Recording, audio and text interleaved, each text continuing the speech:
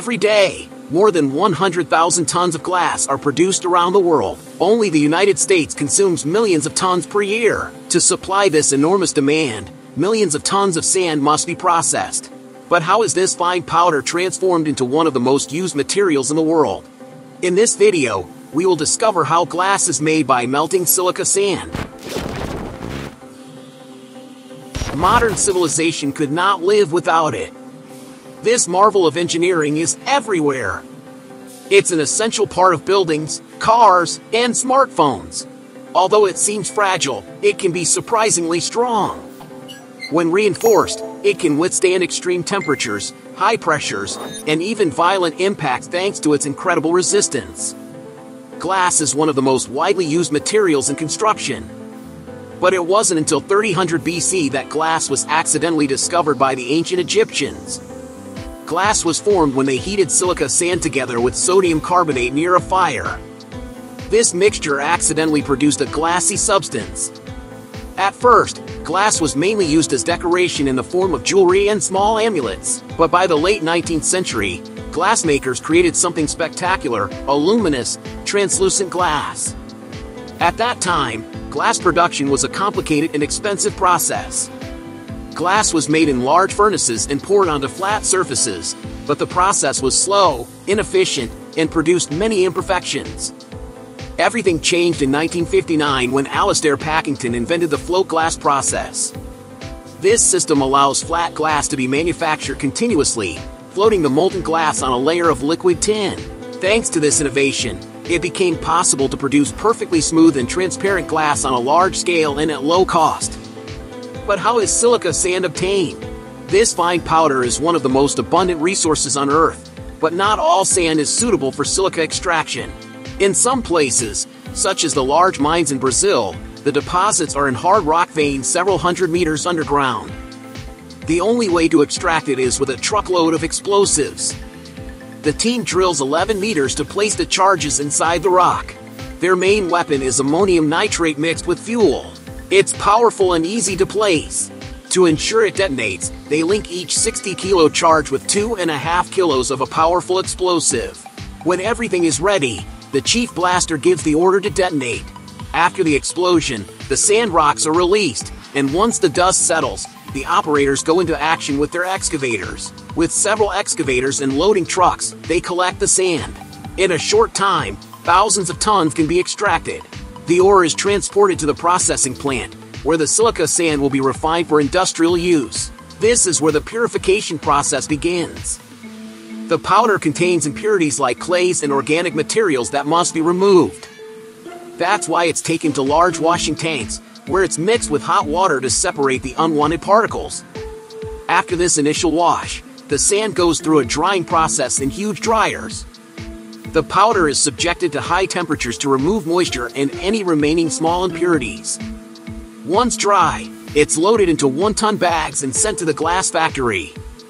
It's the largest glass factory in the United States, and every week it receives more than 5,000 tons of silica sand. Huge silos store the key ingredients of glass. Every day, more than 700 metric tons are fed into the process. Along with the sand, sodium carbonate and calcium carbonate are mixed in. These components modify the structure of the silica sand, lower its melting point, and allow the mixture to melt more easily. Calcium carbonate is used to improve the strength of the glass. A magical ingredient is added: leftover glass from previous batches. Adding recycled glass speeds up the melting process. Pigments are responsible for giving color to the glass mixture. In this case, cobalt oxide provides that characteristic blue tone that stands out in certain types of glass.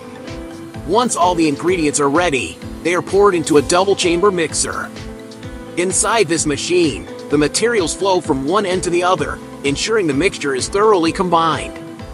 Once the materials have been perfectly mixed, they are deposited into a giant gas-fired furnace, where the temperature reaches an impressive 1,650 degrees Celsius, much higher than molten lava.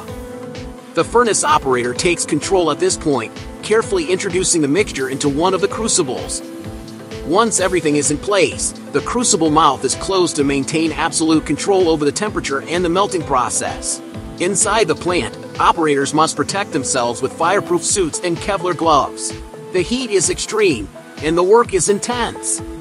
As the molten mixture cooks at extremely high temperatures, every movement must be done carefully and precisely to ensure the quality of the glass. Operators use metal rakes to stir the molten mixture. The goal is to eliminate air bubbles that form during melting. Although the bubbles may seem small, their presence is dangerous as they can completely ruin the final product, affecting its transparency and strength. 24 hours later, the mixture no longer looks like sand and begins to flow like lava. What shines at the bottom of the furnaces is liquid glass, a viscous mass that has reached the perfect temperature and consistency.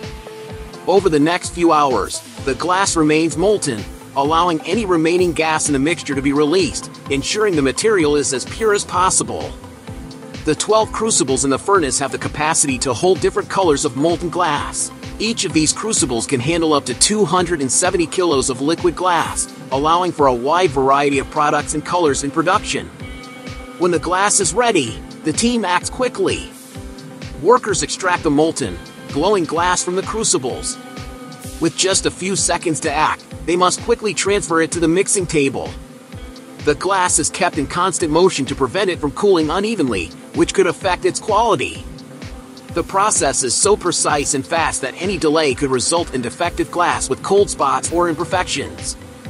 It's important to cool the ladles between each use, or the next batch will stick to the metal. These ladles vary in size and can hold between 2 and 18 kilos of molten glass to create a single color. Sometimes up to 5 different ladles are poured at once. And here's where the real art comes in. At the mixing table, the magic happens.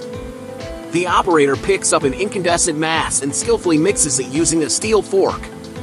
It takes years of experience and a good eye. Mixing too much creates dull colors. The key is to achieve just the right blend. Next, the molten glass is deposited into a roller machine, where it undergoes a process that flattens it evenly as it passes between them.